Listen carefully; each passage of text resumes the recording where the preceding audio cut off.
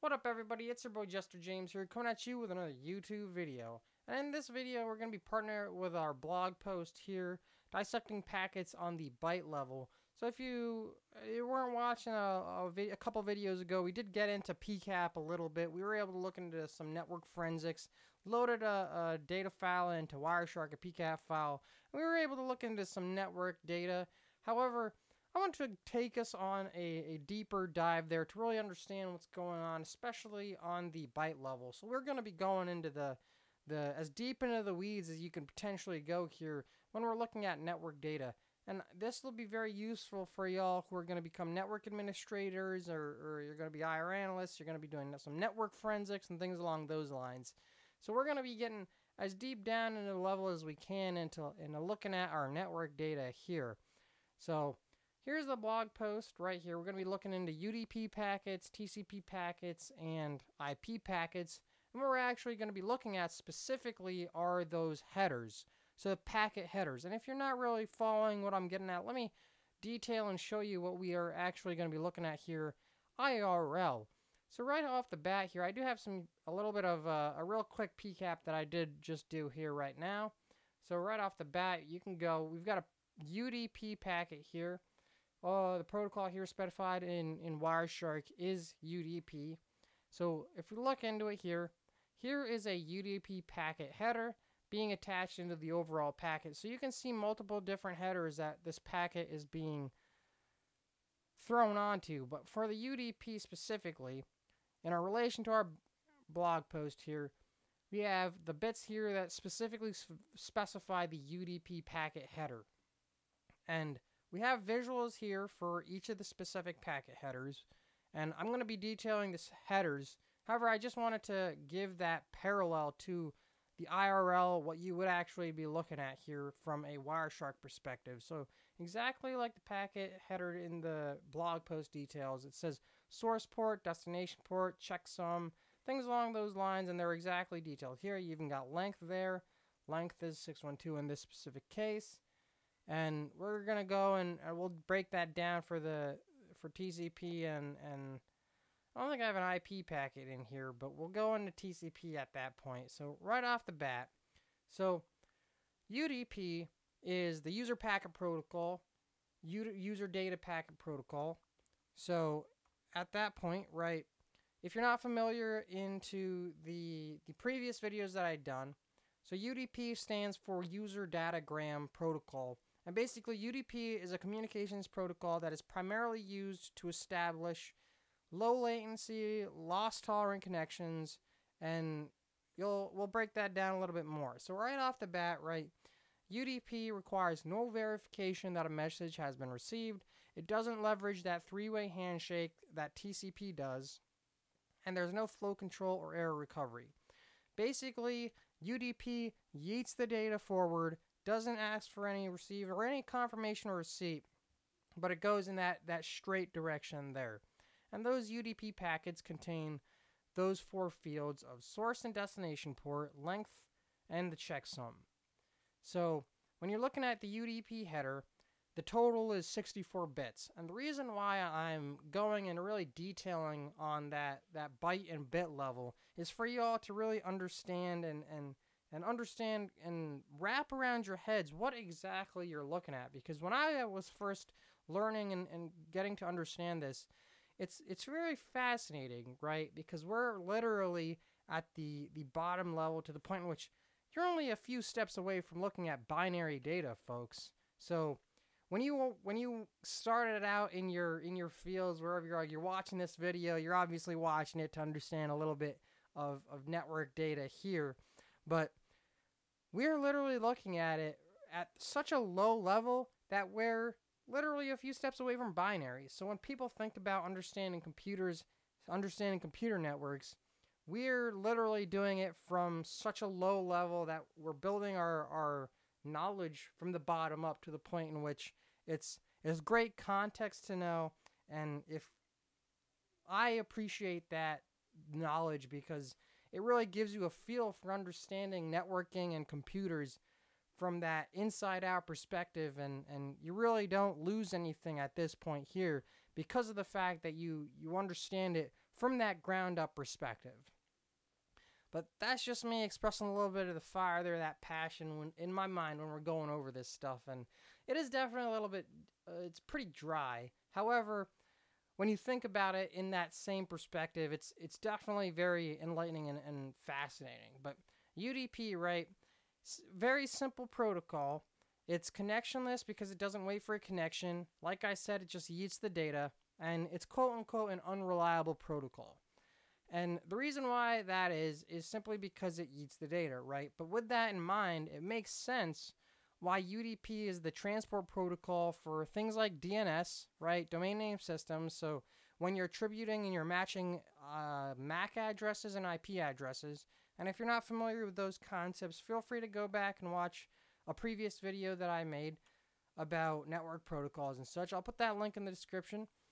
And it also, right, UDP uses SNMP and TFTP as well. Those are a couple of other protocols, but UDP is used in a lot of other protocols. But right off the bat, you know, we can break that down, and you can see, as simple as it is, it's simple 64 bits, and UDP is part of that foundation. Next up, we're going to be going into TCP, and then TCP goes into IP as well, or IP goes into TCP. So you'll basically, we're seeing the fundamental building blocks of networking architecture here. And again, I'll go back to that Wireshark capture, right? So this is exactly what we're talking about here. You've got the source port, destination point, length, and checksum. So that's that UDP header here that we're talking about in this instance. And it's if you're not putting those two and two together here, we're literally looking at data going across the wire. So you're looking so far into the weeds that you're seeing exactly the deep dive that a lot of folks really aren't getting into as frequently as they ought to. So going forward now, we're going to get into TCP. So TCP is a lot more connection oriented, provides full duplex, so it's going point to both endpoints in the connections. It's leveraging that TCP handshake that we've talked about in previous videos. So that handshake is that SYN, SYN-ACK, ACK, right? So you send the data, you acknowledge that data was getting sent, and then there's the acknowledgement of that's it, data's been sent, and we're done. And we're ready to continue. So there's that verification process. So TCP supports multiple upper layer conversations, so you can have multiple streams going. It's got reliable delivery because it's got sequence numbers. So if data gets sent and it gets out of order, TCP will transmit and it'll get it in the correct order. Furthermore, TCP's got that flow control. So if data has to buffer because on the receiver's end there's a slow network connection going on or anything like that, TCP can adapt, which is really nice. And furthermore, TCP monitors the exchange of packets to estimate. So it has that TTL component to really understand when the connection needs to be retransmitted. So if the TCP packet's gone and it hasn't received that ACK in enough time, it'll retransmit, which is a really cool feature as well. Furthermore, you've got those basics in there, source and destination port. You've got sequence number, like we were saying, to identify what part of the data stream that packet will be. The acknowledgement number, so it's the sequence number to be expected by the sender when the ACK is going to be sent. You've got the header length, the data offset field, so how many 32-bit options are contained in that TCP header. And it's important to note the header length and options field have variable length, as you can have multiple options and you can have the header length change in instances because, again, it does adapt as going. There's that reserved field, and these bits are always set to 0. Comes into play for future use in the network transmissions. Like I was mentioning, we've got flags. So there's that ACK. There's the reset flag in the essence to which the connection needs to get reset. There's those SYN flags. And these are the flags that are being leveraged in those TCP handshakes, right? Furthermore, we've got the window field, so how much space is available, and that some of these, as you can tell, most of these are matching up with exactly like where we were talking about in terms of being flow control. We've got the urgent pointer field, so that indicates if a data byte is urgent and the first point in that data to be consumed there. And then you've got the TCP options. there's multiple different options, but the biggest one that really comes into mind is that MSS, maximum segment size option, that's being used to determine that maximum segment size for transmissions, in instance whether or not to fragment or not. And you've got the data, right? So that's the data from those upper layer protocols that are being leveraged from TCP. And for all that, if you're not familiar with the different layers of the TCP IP or OSI models, again, link in the description of that video. But that is a little bit prerequisite here because that is going from the top and we're at the bottom here. So as you can tell, right, compared to UDP, there is a lot more bits here. There's a lot more features here. And we can get into that Wireshark here to kind of look into a TCP header. So you can see here, like we're saying, TCP, source port, destination port. You got that sequence number here, acknowledgement number as well. And you've got some flags here. In this instance, the ACK flag is being used there. So you see the other options are saying not set. However, that acknowledgement has a 1 in there, so it's set. And again, we're looking here, we're so knee deep into our analysis here that we're looking at bits and bytes to the extent in which it could be potentially classified as binary. You can see that right now what we're looking at here is hexadecimal. So we are basically as deep as you can potentially go.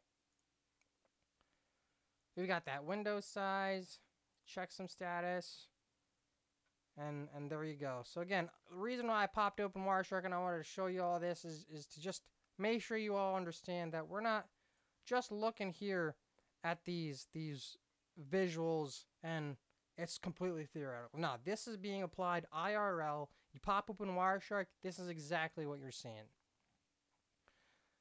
And to wrap this video up, we're going to go over IP as well. So the IP header, this is a big one where it's going to be an extra header on top of the details attached by whether it be TCP or UDP. And as you can tell, right, it's the IP header. So this is where you're going to get your IP addresses, your packet length, packet sequence order. And the IP header has version, right? So whether it be IPv4 or IPv6. And for those of y'all who aren't familiar with that, IPv4 is the OG internet protocol, and IPv6 was introduced because of the fact that we actually ran out of addressing space, and now IPv6 utilizes alphanumeric characters as well. So instead of just using numbers like 192.168, IPv6 goes a step further to go and use letters like ABCD all the way up to the Z and things along those lines. Furthermore, you can see some of these packet fields, right? These header fields, they repeat. So you're gonna see some of these repetitive fields here. You're gonna see IP header length. So how many 32-bit widths? So how many 32-bit words are in the IP header? And if you haven't caught on right there, we're working in bits and binary, so everything has to be in that same format of being even and things along those lines. We're gonna see type of service, right? So the upper layer protocol that wants that packet to be handled. You're going to see total length, so the length of the entire IP packet, including the data and the header. You're going to see the identification, so an integer that identifies the current packet should a stream get fragmented. So where in the conversation does this specific packet basically belong? You're going to see flags that really control whether that packet's allowed to be fragmented, and if so, what part, and are what for the receiver to put it back together.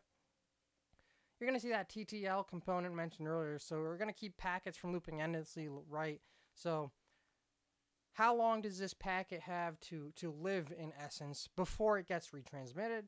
Or the packet is, in the essence of the packet, right, it's going to get dropped. So the protocol field as well. What upper layer protocol receives the packet after IP's processing is complete? And you got to remember, right, IP is being used for that addressing scheme, being able to understand and identify who's who on the network. And then exactly like mentioned before, you're seeing those repeated fields again, the checksum, source address, destination address. Sometimes you have some options in your IP packets as well, a big one being security. And then you've got the data field, right, the data for that packet. And on that instance, right, I just want to give y'all a little bit more of a vocal background and also pull up that Wireshark to compare for y'all in consuming this blog post. But this is really knee-deep level, and this is us just talking about dissecting packets on the byte level to the extent in which you'll be able to understand what you're seeing when you're actually going into Wireshark in a more of a basic, more rudimentary concept than when we were looking at it on that PCAP file for that Rick and Morty case. So if you find this valuable, please like and comment, subscribe, and always down for y'all to give us some ideas, updates, constructive criticism, all that jazz. Feel free to leave a comment, and you all can reach me on Jester James, jamescaith.com, right? You can go hit us up on that contact form. You can reach me at Jester James with 3s on Twitter, and y'all know where we're at. So I hope you enjoyed that video, found it valuable. We'll catch y'all later.